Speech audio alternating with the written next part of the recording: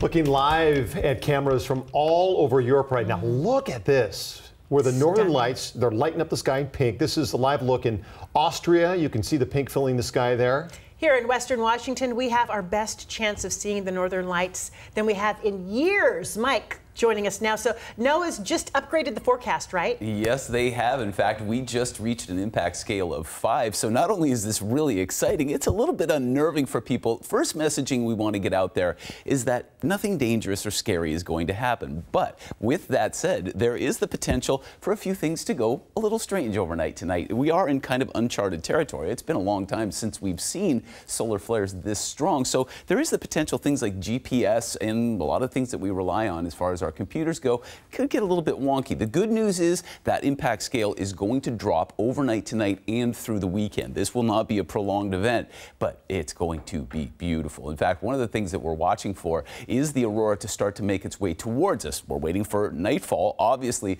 So the reason this isn't perfectly cylindrical is because it's still light over here. This circle is going to complete as we go overnight tonight, and there is a very high probability that we will see it. It's expected to continue overnight tonight. The northern lights may be visible over western Washington. I've got